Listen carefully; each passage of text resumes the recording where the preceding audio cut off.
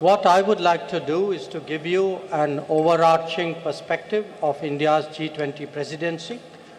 Thereafter, I would request my colleague, Finance Minister Nirmala Sitharaman, to speak about the key outcomes from the finance track.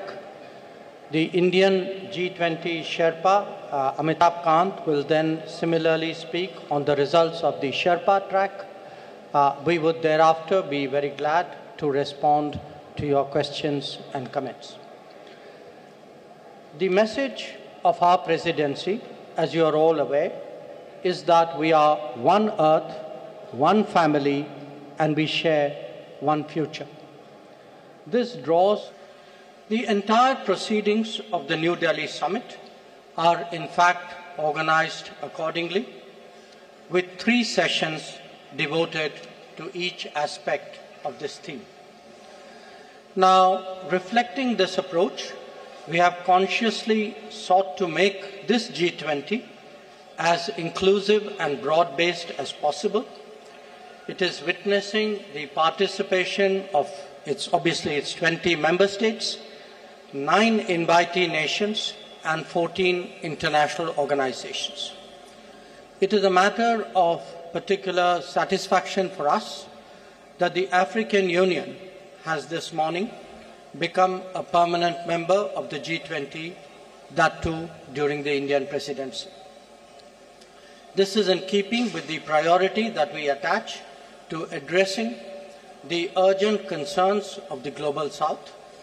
You would recall that at the beginning of our presidency, at Prime Minister Modi's initiative, 125 nations were consulted to express the voice of the Global South. In terms of its organization and program, the Indian presidency, if I may say so, has been exceptional. Events have been spread across 60 cities, which are truly across the length and breadth of India. There has been a popular participation and a societal involvement of an extraordinary degree. The interest in G20 proceedings have been particularly strong among our youth. It has been an opportunity to showcase our culture, traditions, and heritage as well.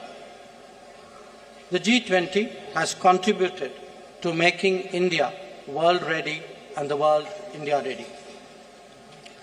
The declaration that the leaders have agreed on today focuses on promoting strong, sustainable, balanced, and inclusive growth. It seeks to accelerate progress on SDGs and has come up with an action plan accordingly. It envisages a green development pact for a sustainable future.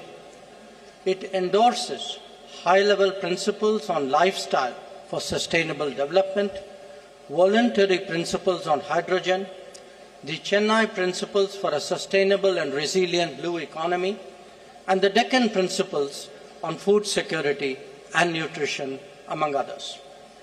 The transformative and inclusive role of technology has been highlighted with a focus on digital public infrastructure. The Indian presidency's proposal of a One Future Alliance has also been noted. The G20 has reaffirmed the fundamental importance of gender equality and committed to halve the digital gender gap by 2030.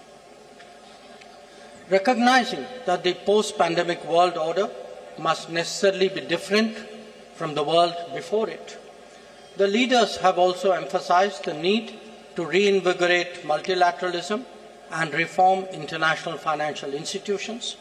This is particularly relevant to managing global debt vulnerabilities. So, as you can see, there have been many far-reaching and very consequential policies and decisions.